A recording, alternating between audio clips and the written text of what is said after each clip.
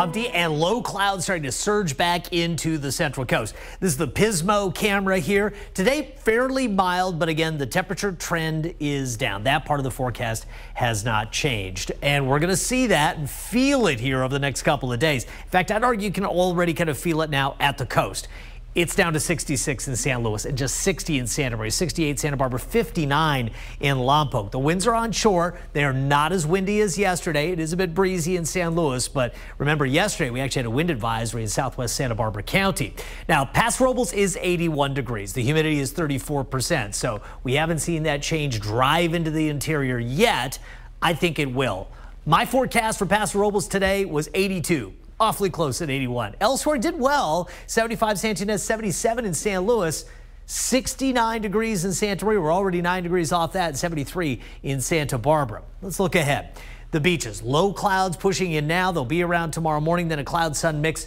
Just going to see temperatures in the lower 60s, some of the cooler beaches. Coastal valleys pushing back into the mid-60s. These are places that got into the 70s today, so we're losing heat there. South Coast temperatures right around 70 degrees. It's going to be a cloud-sun mix. In the interior valleys working towards 70. And again, 72 degrees, that would be about 10 degrees cooler than we were today. So things are on the move here. You can see what's happening. There is a trough of low pressure and some activity in the Pacific Northwest. It's killing the high pressure that kept us warm here for a little bit. And again, the winds are back decidedly onshore. They're weakly offshore over the last couple of days.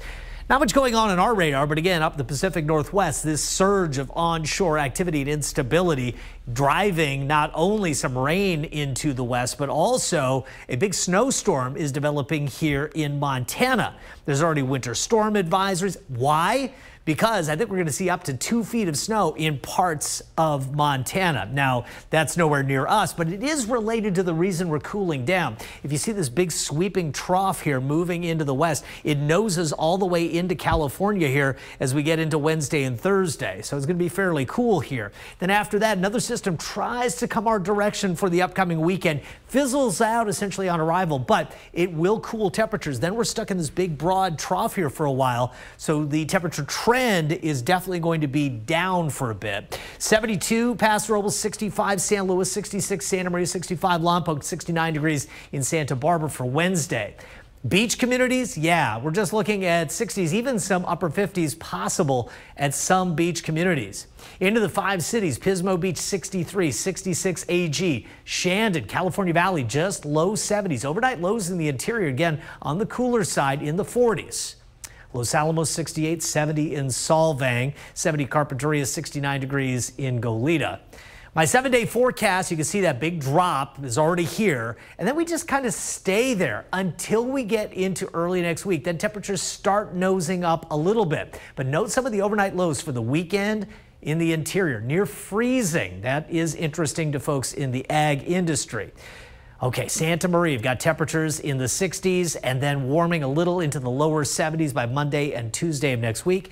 Santa Barbara temperatures near 70 all the way through Friday, a little cooler for the weekend, and then a little warmer as we start getting into next week. It's October, so it's not surprising to see these shifts, but really much of the month had been fairly warm until now. This is definitely a bigger fall-like feel.